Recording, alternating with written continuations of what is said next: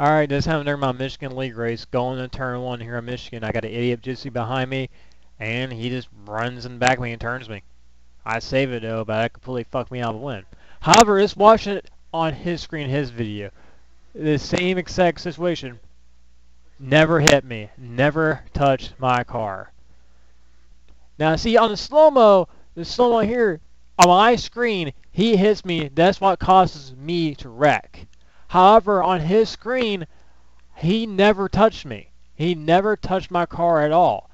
That is the lag bubble that's on all the Eutechnyx games. This is why the league races you see for Nork and Full 4 are wreckfests, because of that right there.